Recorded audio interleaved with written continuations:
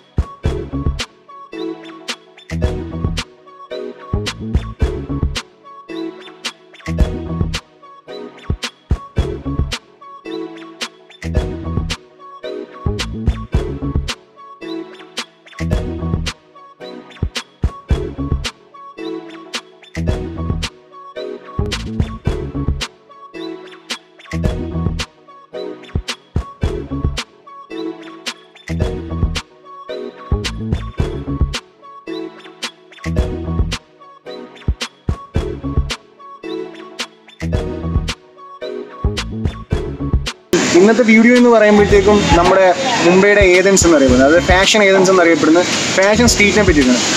നമുക്ക് കിട്ടുന്ന ജീൻസ് ആയാലും ഷർട്ട്സ് ആയാലും അതുപോലെ ജാക്കറ്റ്സ്, അതുപോലെ തന്നെ ഉള്ള ഗ്ലാസസ്, ക്യാപ്സ്, എവറിത്തിങ്. ഒരാൾക്ക് എന്താണ് ഫാഷന് വേണ്ടിയിട്ടുള്ളത് എല്ലാം തന്നെ അവൈലബിൾ ആണ്. പ്രത്യേകിച്ച് സ്ത്രീകൾക്ക് വേണ്ടിയിട്ടുള്ളത് വളരെയധികം ഉണ്ട്. ഇവിടെ ഏറ്റവും കൂടുതൽ വരുന്ന ആളുകൾ എന്ന് പറഞ്ഞാൽ ടീനേജേഴ്സാണ്. ഇവർ പറയുമ്പം നമ്മളോട് റേറ്റൊക്കെ തുടക്കം പറയുമ്പോഴെന്ന് പറഞ്ഞു കഴിഞ്ഞാൽ ഭയങ്കര റേറ്റ് പറയും. അതായത് ചിലപ്പോൾ ഷർട്ടിനൊക്കെ ഒരു 800-1000 രൂപയൊക്കെ പറയും. നമ്മളൊന്ന് ബാർഗൻ ചെയ്ത് ചിലപ്പോൾ 200 രൂപയ്ക്ക് 150 രൂപയ്ക്ക് തൊട്ട് വരെ കിട്ടാൻ സാധ്യതയുണ്ട്. നമ്മൾ എങ്ങനെയാണോ ബാർഗൻ ചെയ്യുന്നത് അതുപോലെ ആയിരിക്കും. പിന്നീട് ഒരു ഒറ്റ കാര്യമുള്ള ശ്രദ്ധിക്കാനാണ്, നമ്മൾ ബാർഗൻ ചെയ്തൊരു സാധനം ഉറപ്പിച്ച് കഴിഞ്ഞാൽ അത് വാങ്ങാണ്ട് പോകാൻ നമുക്ക് പറ്റില്ല. അത് വാങ്ങിയിട്ട് പോകാൻ മാത്രമേ ഉള്ളൂ. അത് പ്രത്യേകം ശ്രദ്ധിക്കും.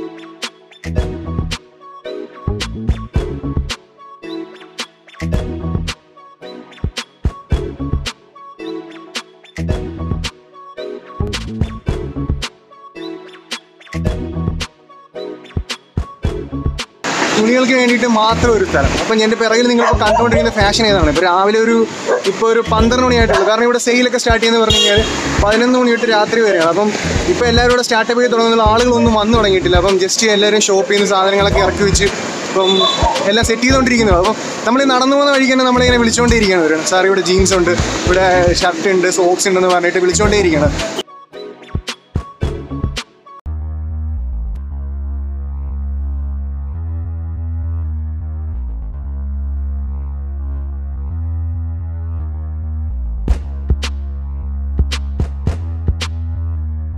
ഫാഷൻ സ്ട്രീറ്റിൽ ഇങ്ങനെ പോയിട്ട് തിരിച്ചു വന്നപ്പോഴത്തേക്കും അവിടെ ഫുള്ള് കവർ ചെയ്യാൻ പറ്റില്ല. കാരണം വെച്ച് കഴിഞ്ഞാൽ അവിടെ റഷായി തുടങ്ങിയില്ല. അപ്പോൾ റഷായി തുടങ്ങിയാൽ മാത്രമേ നമുക്ക് ഇവിടെ എല്ലാം കവർ ചെയ്യാൻ നല്ല വൃത്തിക്ക് എടുക്കാൻ പറ്റത്തുള്ളൂ.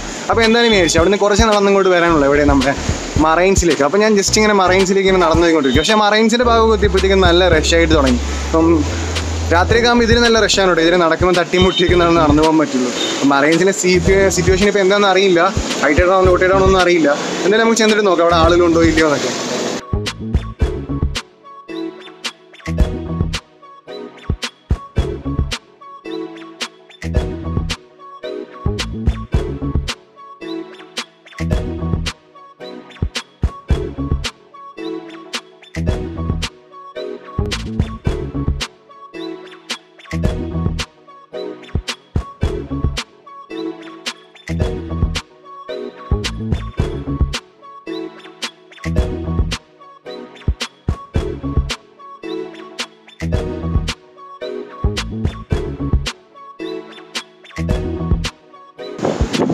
മറൈൻസിനെ പറ്റിയിട്ടോ മറൈൻസിൻ്റെ കാര്യങ്ങളെ പറ്റിയിട്ടോ ഒന്നും പറയേണ്ട ഒരു ആവശ്യമില്ലാന്ന് എനിക്ക് അറിയാം. നിങ്ങൾക്ക് അഥവാ നിങ്ങൾക്ക് മറൈൻസിനെ പറ്റി കൂടുതൽ അറിയണമെന്നാണെങ്കിൽ ഞങ്ങളുടെ തരകം ചാനലിൽ ഇതിൻ്റെ ഒരു വ്ലോഗ് ചെയ്തിട്ടുണ്ട്. അതിൻ്റെ ലിങ്ക് ഞാനിവിടെ ഡിസ്ക്രിപ്ഷനിൽ കൊടുക്കാം. അപ്പോൾ അതൊന്നും നിങ്ങൾ ചെക്ക് ചെയ്തു.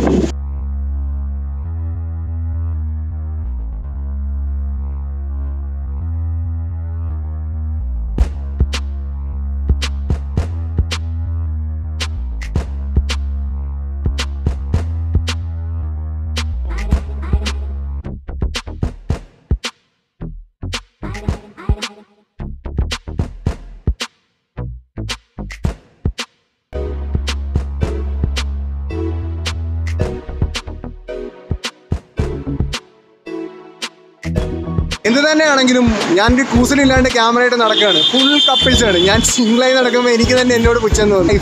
ഒരു വട്ടമെങ്കിലും വന്ന് ആസ്വദിച്ചേ പറ്റുള്ളൂ. കാരണം വെച്ച് കഴിഞ്ഞാൽ അത്രയ്ക്കും രസമാണ് ഇവിടെ വന്നിരിക്കാൻ. രാത്രിയാണെങ്കിലും പകലാണെങ്കിലും ഒക്കെ വന്നിരിക്കാൻ.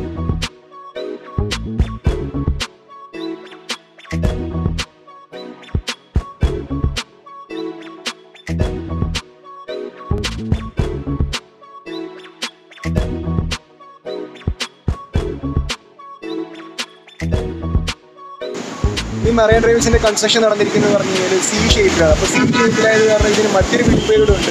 ഹ്യൂജ് നെക്ലേസ് എന്നാണ് ഇതിനെ പറയുന്നത്. 3.6 കിലോമീറ്റർ ലെങ്താണ് ഇതിന്. ഞാൻ ഏകദേശം ഒരു 1.5 കിലോമീറ്റർ നടന്നു. അപ്പം നമ്മുടെ മെയിനായിട്ട് നമ്മൾ ഷൂട്ട് ചെയ്യാൻ വന്നത് നമ്മുടെ ഫാഷൻ സ്ട്രീറ്റ് ആയതുകൊണ്ട് മാത്രം ഞാൻ കൂടുതൽ ഇതിൻ്റെ ഡീറ്റെയിൽസ് ഒന്നും പറഞ്ഞില്ല. അപ്പം ഞാൻ പറഞ്ഞ പോലെ എൻ്റെ മറ്റൊരു ചാനൽ, അതായത് ഫ്രണ്ടിൻ്റെ ചാനലായ തരംഗത്തിലേക്ക് നിങ്ങൾക്ക് ചെക്ക് ചെയ്ത് ഞാൻ എൻ്റെ ലിങ്ക് ഞാൻ അവിടെ താഴെ കൊടുക്കുന്നതായിരിക്കും. അവിടെ ചെക്ക് ചെയ്ത് കഴിഞ്ഞാൽ കൂടുതൽ ഡീറ്റെയിൽസ് ഇത് ആരാണ് പണിയത്, എങ്ങനെയാണ്, എന്തൊക്കെയുള്ള കാര്യങ്ങൾ അവിടെ അറിയാൻ സാധിക്കും.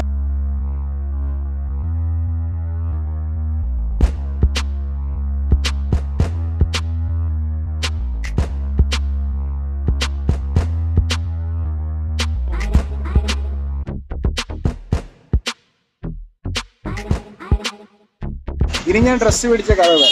ഞാൻ ആദ്യമായിട്ട് ഇവിടെ വന്ന് ഡ്രസ്സ് മേടിച്ചത് 200 രൂപ. അത് ഒരു ഫണ്ടെന്ന രീതിയിലാണ് മേടിച്ചിട്ടുണ്ടായിരുന്നു. അപ്പോൾ ഫണ്ടെന്ന് പറഞ്ഞ രീതിയിൽ ഞാൻ മേടിച്ചു 200 രൂപയിലേ പറഞ്ഞുള്ളൂ. എന്നോട് തുടക്കം പറഞ്ഞത് 1000-1200 രൂപയിലാണ്. ഞാനത് ബാർഗൈൻ ചെയ്ത് 200 രൂപയ്ക്ക് 200 രൂപയ്ക്ക് മേടിച്ചാൽ ഡ്രസ്സ് കൊണ്ട് ജസ്റ്റ് രണ്ടെണ്ണം മേടിച്ചിട്ടുണ്ടായിരുന്നു. രണ്ടെണ്ണം മേടിച്ചിട്ട് ഒരെണ്ണം ഞാൻ കൊണ്ട് ജസ്റ്റ് ഒന്ന് വെള്ളത്തിൽ നോക്കി എടുത്തപ്പോൾ കളർ പിന്നെ ഞാൻ ഉപയോഗിച്ചില്ല. അപ്പം ക്വാളിറ്റി പ്രശ്നങ്ങളുണ്ട്. പക്ഷേ ഇവിടെ തിരിച്ചു കൊണ്ടുപോകാനുള്ള ഓപ്ഷനും നമുക്ക് അതിലുണ്ട്. ആ കടയിൽ നിന്നൊരു കാർഡ് മേടിക്കുക. ആ കടയിൽ നിന്നൊരു കാർഡ് മേടിച്ചതിന് ശേഷം ആ കടയിൽ നിന്ന് ആ സാധനം വാങ്ങി പോവുക. പോയിട്ട് നോക്കിയതിന് ശേഷം കളറ് പോയിട്ടുണ്ടെങ്കിൽ ആ കാർഡും ഇതേ സാധനമായിട്ട് അതേ കടയിൽ വന്നു കഴിഞ്ഞാൽ നിങ്ങൾക്ക് തിരിച്ചും അത് മാറ്റി കിട്ടും. അത് വളരെ നല്ലൊരു ഓപ്ഷനാണ് ഇവിടുത്തെ. നടന്ന് ഫുള്ള് കണ്ട് വല്ലാണ്ട് കുഴഞ്ഞിട്ടുണ്ട്.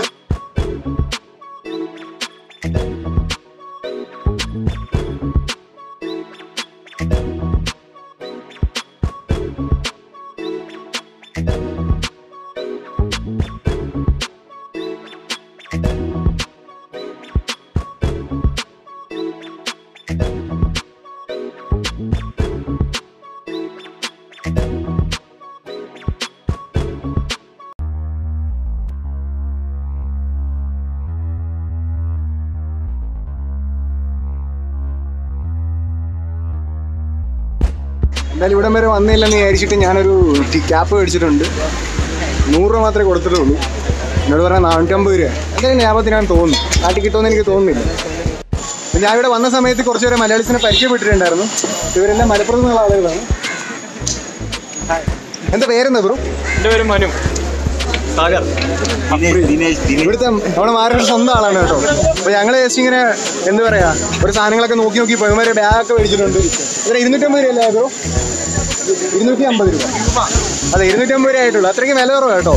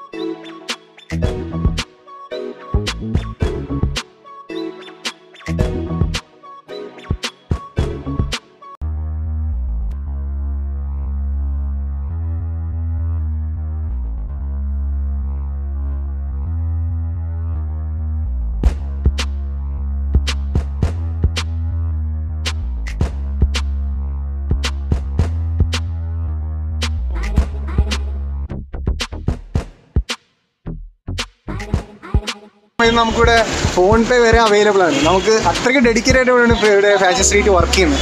ഫോൺ പേ അക്സെപ്റ്റബിൾ ആണ്, എല്ലാം അക്സെപ്റ്റബിൾ ആണ് കേട്ടോ. ഒരു രക്ഷയില്ല. ബാഗിന് എന്താ എത്ര രൂപ വില പറയുന്നത് ബ്രോ? എത്ര രൂപ പറയുന്നത്? 700 രൂപയാണ് പറയുന്നത്. വെറുതെയാണ്. നമുക്കൊരു ബാർഗൈൻ ചെയ്ത് കഴിയുമ്പോൾ 200 രൂപ കിട്ടിയെന്ന് വെച്ചാൽ അതെ, ചിലപ്പോൾ 200 രൂപ കിട്ടുമായിരിക്കും.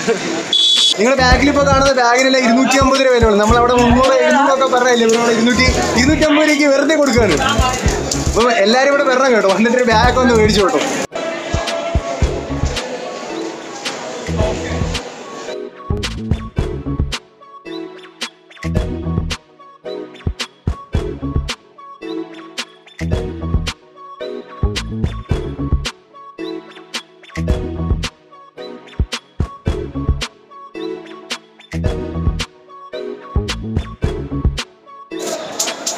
ഞാനിവിടെ എൻ്റെ കുഞ്ഞനിയന് വേണ്ടിയിട്ട് ഒരു ചെറിയ ഷർട്ട് നോക്കിയായിരുന്നു. അപ്പോൾ ഇവിടെ പറഞ്ഞ റേറ്റ് 150 അതിലിപ്പോൾ ബാർഗിൻ ചെയ്തൊരു 50-60 തന്നു കഴിഞ്ഞാൽ മേടിക്കും. മുംബൈ വന്നിട്ട് മുംബൈ പൊളിയാണോ? മുംബൈ പൊളിയാണോ? വേറെ ഏതെങ്കിലും സ്ഥലത്ത് പോയിട്ടുണ്ടോ മുമ്പ്? എവിടെ? മീൻസ് കോയമ്പത്തൂർ അല്ലാണ്ട് പഠിച്ചത് കോയമ്പത്തൂർ അല്ലാണ്ട് ഏറ്റവും ഇഷ്ടപ്പെട്ട എവിടെയാ? City of dreams. ഒരു രക്ഷയില്ലല്ലേ? സ്വപ്നവും ഈ നഗരി.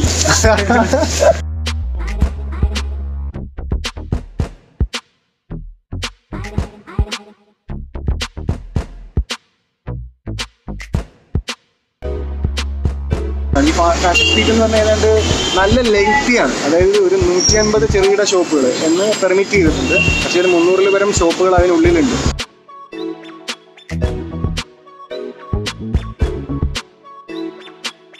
ഫാഷൻ സ്ട്രീറ്റിലെ എല്ലാ കാര്യങ്ങളും കണ്ട് ഞങ്ങൾ തിരിച്ച് മടങ്ങുകയാണ്. അപ്പോൾ ഇനി കാണും വരെ ഗുഡ് ബൈ.